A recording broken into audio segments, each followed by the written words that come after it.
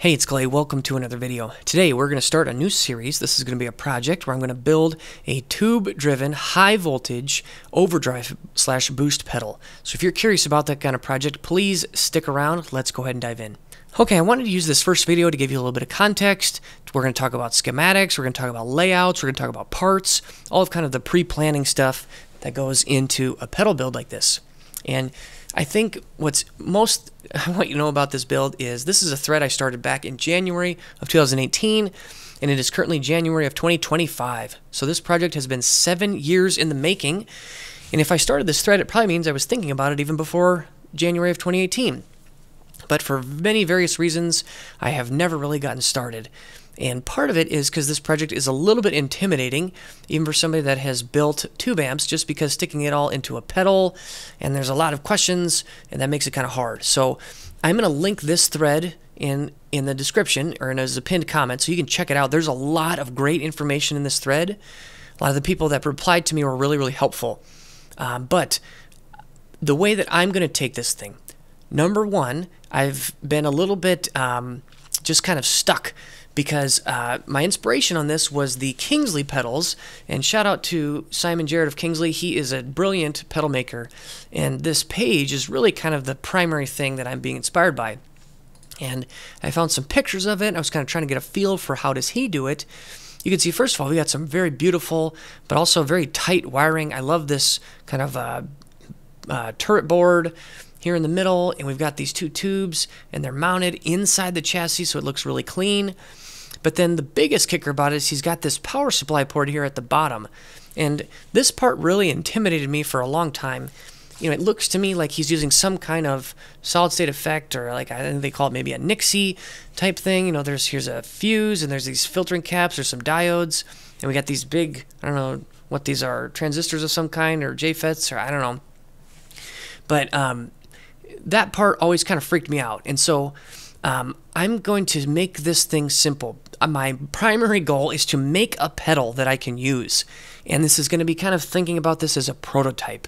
This is not meant to be the final design. This is just one design, and I may like to iterate on it if this is something that I like. So a couple things is I want to make it simple. I want to make it doable. I want to make it within my realm of understanding. So to me, the biggest problem with this thing is the power supply. And so I am going to stay familiar, and I'm going to build a power supply that is familiar to me as an amp builder. So it's going to look a lot something like this. Now, this was a hand-drawn post from Tube Toaster. He built this thing, and this is actually a really cool-looking circuit. But I mostly want to focus on this power supply. So you've got this and 120 volts coming from the wall, 120 volts AC, through an IEC power connector. That's the same kind of cable that you would use to plug into a computer.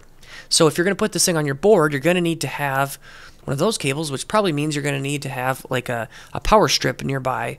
One part of it to power your board, and the second part to run the IEC to power this thing, which I like because I'm familiar with it. But I think if you were going to make this thing more for mass production for guitar players, having it so that you can power it with DC is actually really nice. It has some advantages. It makes it work better with pedal boards and power supplies. So you don't have to mess around with that. But I'm not going to worry about that. This has been something I've been thinking about for a long time. And frankly, there's probably enough information in this thread to have an answer on that. But again, it's been 7 years. I just need to build this thing. So we're going to run 120 volts through a fuse, through a switch, into a transformer. Now this one lists the Hammond 262E6. Now that transformer is a little bit different than this one. This is a 261E6.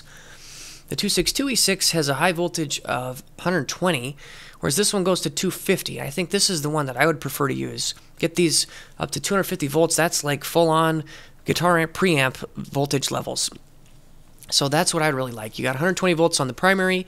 Then the red side gives you center taps 250 volts, 91 milliamps. That's going to be perfect for very, very capable of pushing a single 12AX7. And then you've got a 6.3 volts at 1 amp green connection to run the heaters. So everything you need in this power supply is going to work great. Now, the next consideration is putting it in a box. Now this Hammond chassis, the model is 1590E. This one's kind of nice because it's 7.4 inches long, which is pretty long. It's 4.72 inches wide, which is pretty wide. But the real kicker is it's 3.7 inches tall. And the tall dimension is really necessary because if you look at this transformer, you've got the dimensions here. And so I'm probably going to look at mounting this thing on the inside of this chassis box. And so, you know, this A measurement here gives me 3.68 inches. That's pretty long. You know, your B measurement here is 1.8, and then your C measurement is 2.3. So there's a lot of different ways you could choose to possibly mount it. But I'm going to try to fit this thing inside my chassis. And so I think that this one will work, given that, you know, I have at least one of the dimensions that can fit inside 3.07. For example, I could take the B dimension at 1.8, lay it on its side, so that the up and down, the tallest part, is this B dimension. I think that would work actually pretty well. So now let's take a look at the schematic that I'm working with. And again, my thought here is I want to make this thing simple. I want to make it effective. I want to make it work for me. So we're going to pick up that primary side into here. This is the secondary side. We're going to be running four 1N4001 diodes as a full wave bridge rectifier. We're going to smooth it with two 22 microfarad smoothing capacitors at about 350 volts.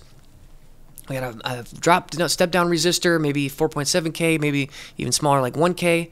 And that's going to give us our high voltage B plus to feed the plates of these two gain stages of a 12AX7. So if we go to our input here, this is actually going to be coming from a foot switch, a triple pole double throw foot switch.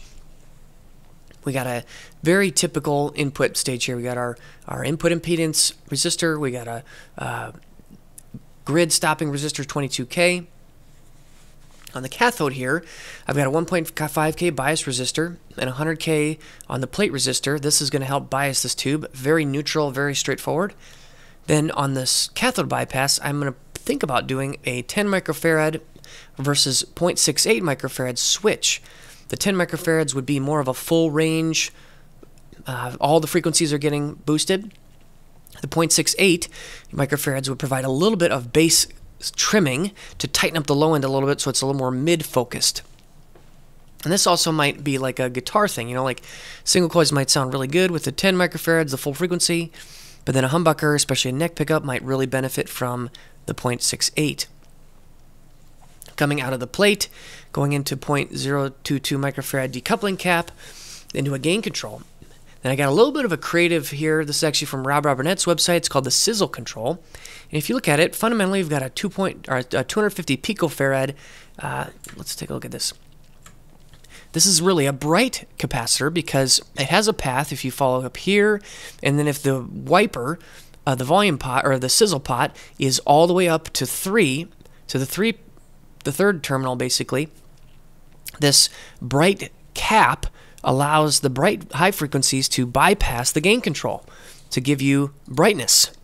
And then on the flip side though, if you move the wiper down towards 1, you actually bring in this circuitry, which is a 4,700 picofarads and a 75K resistor to ground. Well, that is a dulling circuit. So again, when the sizzle pot is up high, you're basically allowing for a bright cap to be inserted into the circuit. And then as you introduce resistance, you dull or you make it harder for these high frequencies to pass. And then once you cross halfway in the pot, you actually start to bleed some of that to ground. So this is kind of your treble control or sizzle control, which is really just a creative way of taming high frequencies or boosting them as it relates to the gain control. It's a low insertion loss. It's not a big treble middle bass tone stack. I don't want that. I want this thing to be simple. So this is kind of a creative way that I've been thinking about doing it. Then on the second gain stage, keeping it simple, 1.5K bias resistor, 100K on the plate. Again, a very neutral way of biasing this 12AX7. We're just going to do the 10 microfarads here on the bypass cap into a 0.022 decoupling cap into a master volume control back to the foot switch for the output. So overall, it's actually a very simple and very straightforward implementation of the circuit. Now with the Kingsley pedals, and I guess to contrast, this circuit here is not going to be super high gain. Only having two 12AX7 gain stages means the first one is really just going to be kind of a clean boosting stage. And if you crank everything up, you could probably push this second one into some natural tube distortion. But my hunch is that the Kingsley pedals, through my research, is they actually introduce like a solid state boost here on the front end to push both of the gain stages into overdrive. And that might be something I'd like to experiment with in the future. But again, just for the purpose of getting this thing done, I want to build it like this. And then if I want, I could probably get a little tiny, maybe a JFET boost board and, you know, tweak power supply a little bit to run it down to 9 volts and use that on the input. But for now, again, I just want to get this thing built, and we can kind of troubleshoot it or iterate on it in the future. Then, this is the first time I've used this DIY layout creator program, and I love this thing. It basically gives me a chance to put all of my components out on the board, and I can kind of play around with how the layout's going to be, because if I do want to iterate on this, I want to have some ability to modify it. So I don't really want to make it a pure point-to-point, like I've done with some of my builds in the past, because then it gets like, it's like building a ship in a bottle, and it's really hard to get at it. So I put my transformer in here in this way. I've got my power supply. I've got this turret strip here in the middle. My tube, which is going to need to be mounted. So there's a lot of things to be thinking about. But this is my current. This is not finished, but just kind of my current layout that I'm working with. So first of all, referring back to this chassis box, the 7x4. That's exactly the dimensions I've got here. I've got about 4.7 and then 7 inches tall. This is giving me my boundaries. Then my transformer, I took these dimensions here, the 3.6 and the 1.8, and I put that here. Here's our 1.8, here's our 3.6. And so that's all going to fit really nicely. Now the transformer is going to kick out, well, let's maybe start here at the top. Got my IEC plug here on the top, 120 volts AC coming in from the wall. Got a green wire here going to a captive ground lug, just solely for the purpose of grounding this thing for safety. Then our white wire comes to a switch. This is kind of the power on-off switch. And then this is going to go up here into a fuse. The fuse is then going to kick it over into the transformer. The flip side, the neutral wire of this IEC plug feeds the other side of the primary. So that's how you get your 120 volts. We've got an on-off switch, we've got it fused, we got it grounded. We're going to keep it safe. Then our outputs, we're going to have our filaments here going to pins 9 and pins 4 and 5 for filament voltage. Then we've got our high voltage B+. That's going to go here to our 4 diodes, the 4 1N004 diodes for rectification, turning them into DC. Then we've got C1 and C2 and R1, which is our smoothing circuit to keep it a little bit cleaner. And then that kicks these red wires here, which gives us our voltage throughout the circuit. So now we've got our input here. The input goes into a triple pole double throw switch. On the bottom part of the switch, it bypasses through this wire and goes straight to the output jack for no effect. Then on the top, the input goes here into the circuit, runs all the way through and comes back on this lug, back to the output. Then I also have the ability to switch on an indicator light, probably take just our high voltage and run it through a big resistor to get it down to 9 volts. And then that'll power this indicator. And then we've got a little bit of a resistor here just to go to ground to complete the circuit so that the diode lights up. Now, our circuit here, walking through it like this, we've got their input here to this. This is our impedance resistor. This is our grid stopping resistor into the grid here, pin 2 of our 12AX7. It gets amplified, comes out of the plate, goes through this smoothing cap, goes up to this gain control. The gain control sends it back out to the second gain stage, which gets amplified again here at pin 6 out the plate, goes through another decoupling cap into this wire, which will run it into our master level control. The master level then sends it down here to the switch, to the output. Now at this stage, I hadn't implemented either the base cut, which would tinker with the capacitor on the cathode, which would be, I think, this one right here. And then also the, I hadn't quite figured out where I'm going to put the sizzle control, but it probably will go maybe in this area. Okay, I did just spend a little bit of time working on the bass control and the sizzle. So the bass control is really simple. If we go back to our schematic here, we've got this cathode here, which is coming out of pin 3. So if we go back to our layout, we've got pin 3 right here, which comes on this blue wire, goes here to this resistor. This is our bias resistor. It also sends out to this switch. Now the middle part of the switch can either send it up or down. So either which way, we've got our 0.68 and we've got our 10 microfarad cap. So we can pick between those two. I think that's actually going to work pretty nicely. Then next, we've got our sizzle control. Okay, so right here, this is our coupling cap. It received the signal from the plate.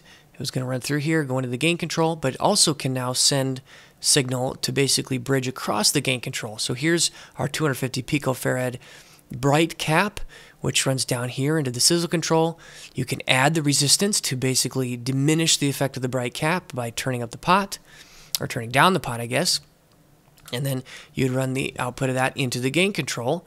Then the flip side of it, once you get past halfway, you actually start introducing this 4,700 picofarad cap into a 75K resistor to ground, and that will basically allow you to dull the circuit. So there, that's kind of how I implemented this, and I think this is going to work just fine. We still got some good room here, we got our pots. It's going to be a little bit abnormal compared to some types of pedal builds where you've got, the pots and kind of vertical. The front of it's going to look a little funky, but the input jack's going to be way at the bottom. But overall, I actually think this setup is going to work just fine. And so something I'm going to keep working on, but just want to give you a little update of how I was coming along with that. I think this is going to be really nice.